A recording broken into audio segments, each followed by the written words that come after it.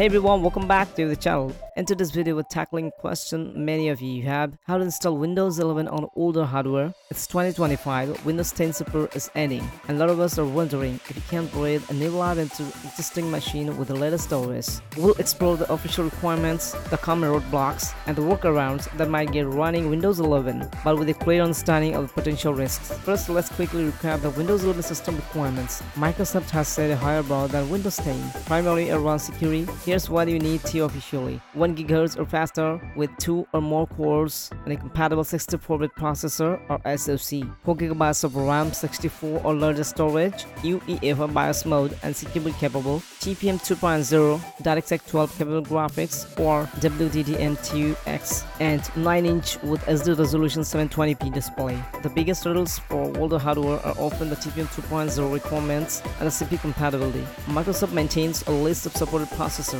and many older CPUs aren't on it. TPM 2.0 is a security module that's not present on all older motherboards. Now you might be wondering why the stricter requirements. Microsoft's focus is on improving security. TPM 2.0 and Secure Boot help protect against malware and sophisticated attacks, and they want a more secure ecosystem. They also want a more reliable and performant experience, and older hardware can sometimes struggle. Okay, let's get to the heart of the matter. Installing Windows 11 on unsupported hardware, there are workarounds, and it's very clear. These are not officially supported by Microsoft. You might encounter issues, and you won't get official support. Also, the landscape can change, and a workaround that works today might not work tomorrow. Here are a few common methods. Registry tweak. This involves modifying the Windows registry to bypass TPM and CPU checks during the installation. Modified ISO. This involves using tool to create modified Windows 11 installation ISO that skips the compatibility checks. Repose. This popular tool can create a bootable USB pen drive and has options to remove the hardware requirements during the process. I'm going to show you a general process, but I can provide step-by-step instructions for every single motherboard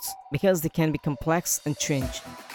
Warning: installing Windows 11 on unsupported hardware can lead to system instability, lack of updates, and potential security vulnerabilities. Proceed at your own risk. It's crucial to understand the risks. No official support. Microsoft won't help you if you run into problems. Potential instability. Windows 11 might not run smoothly on your hardware. You could experience crashes, errors, and performance issues. You might have trouble finding compatible drivers for your older hardware. No guaranteed updates. Microsoft has stated that unsupported systems might not receive updates, including critical security updates. This is the biggest risk. An unpatched system is always vulnerable. Future Windows 11 updates may make your system progressively slower. Now that is 2025. Let's talk about the performance. Even if you can get Windows 11 installed, how will it run? This really depends on how old your hardware is. A slightly older but still reasonably powerful system might be okay, but a very old machine is likely to struggle. Keep in mind that Windows 11 is designed for newer hardware,